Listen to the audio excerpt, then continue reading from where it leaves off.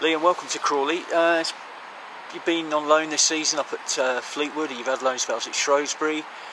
So you know your way around the lower leagues, but I guess you're desperate to get some games under your belt so you can go back to Wolves and say, look, I want to play in the Championship. Yeah, definitely. I'm excited for the challenge. As you say, I've been out at obvious clubs previous in the year and last year, and I've got a lot of experience in the league above, so to come down now and play for Crawley, it'll be a great experience for me, and I can't wait to get started. Yeah, so when Mark Yates came in for you earlier in the week, you had no hesitation? Yeah, definitely. It's been on the cards for a few weeks now. We've just been waiting for Wolves and Crawley to sort it out, so I've been excited and been waiting to come down for the last maybe 1 or 2 weeks, and as soon as I got the nod yesterday to say come down, I was buzzing to come down and can't wait to get started.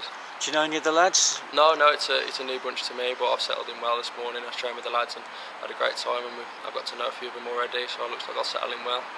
And you're here till the rest of the season, which means potentially you could play another 11 or 12 games. It's quite a big chunk of football, isn't it? And important for you to get some regular action in it. Yeah, definitely. That's what I've come out to do. I've come to look to play, as you say, the last 11, 12 games, and hopefully I can feature in as many of them as possible and help Crawley in the meantime.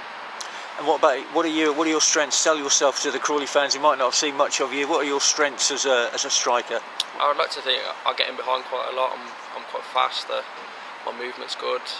A lot of getting goal scoring opportunities quite a lot. So hopefully I'll be able to take them while I'm here.